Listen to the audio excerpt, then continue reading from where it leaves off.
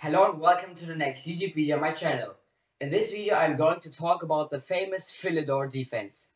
I will show and explain you how it begins and the many different continuation variations. So let's get started.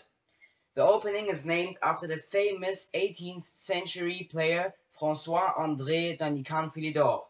Today the Philidor defense is known as a solid but pretty passive choice for black. It is considered a good opening for amateur chess players who seek a defensive strategy that is simpler and easier to understand than the complex positions that result from an opening, such as for example the famous French defense. So the Philidor defense begins pretty much like the most chess openings does, with pawns e4, e5. And now the white army attacks your pawn on e5 with the move with the knight on f3. And now you defend your e5 pawn with your second pawn on d6. These two moves are the main moves of Philidor's defense. In most of the times, the white army will now answer with the second pawn from d2 on d4, challenging you in the center of the chessboard with attacking your e5 pawn with the second chess piece. And now you have several moves how to answer. The most common black response here is just to trade the pawns in the center. So you take out white's pawn and the white knight takes out your pawn.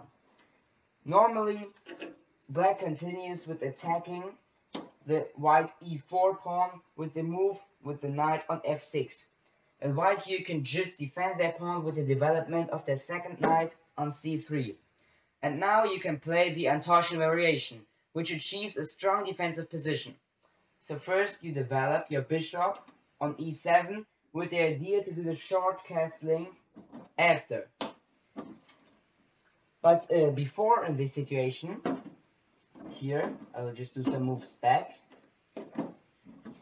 So like this. Here you could not just take out with the knight to trade the pawns. You could also do this with the queen like this. This line was played a lot in the 19th century, especially by Paul Murphy, one of the best chess players of his time. So after your pawn on d4 is taken out by the white queen, you attack her, and you do this with your knight on c6. Now it would be pretty smart to just move away with the queen because she's attacked by the king now, but white has another idea.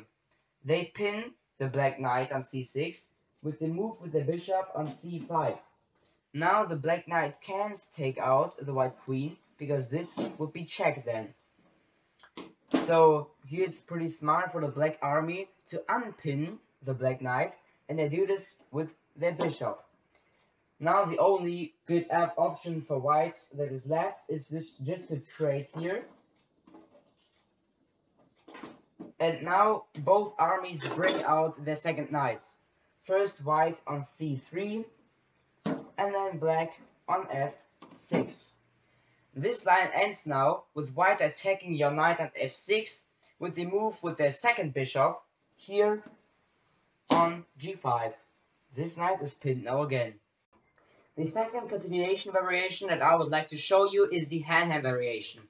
This is the other main option for black, named after the famous American chess master James Moore Hanham. Its plan is to maintain the center tension. A common line begins with not taking out the pawn on d4 here, but rather with the move with the knight on f6 with the attack on white's e4 pawn. White here just defends the e4 pawn with the second knight with the move on c3, and now you also bring out your second knight, and you develop it on d7, also to defend your e5 pawn, which is now attacked twice. The common line of the Hanham variation ends now with the both armies developing their bishops. First white on c4, and then you with black here on e7.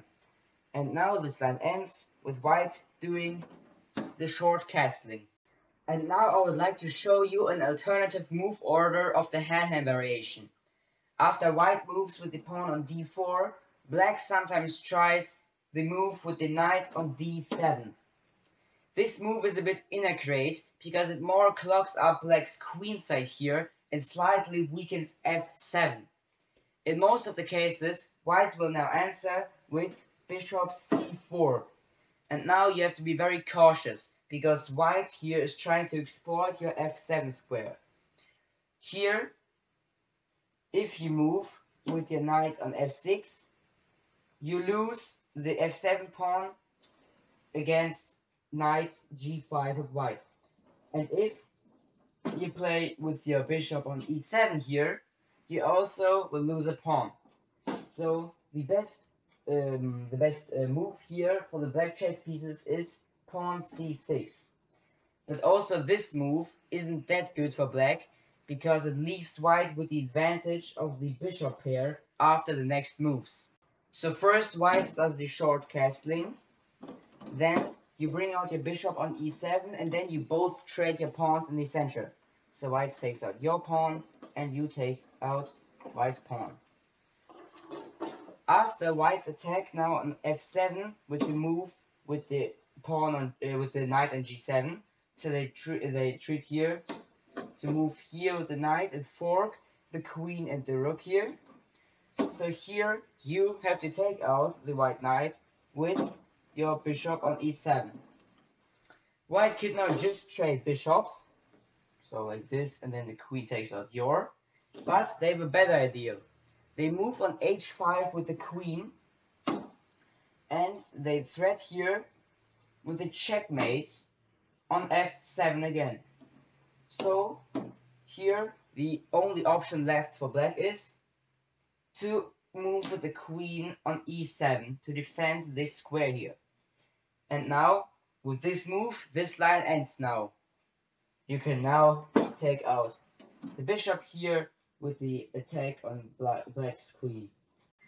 However, I think this continuation variation isn't that good, but you still can try it out. That was it then already with this video about the many different continuation variants of Philidor's defense. I hope you liked it. If you liked it, feel free to leave a like there and subscribe to my YouTube channel. Bye!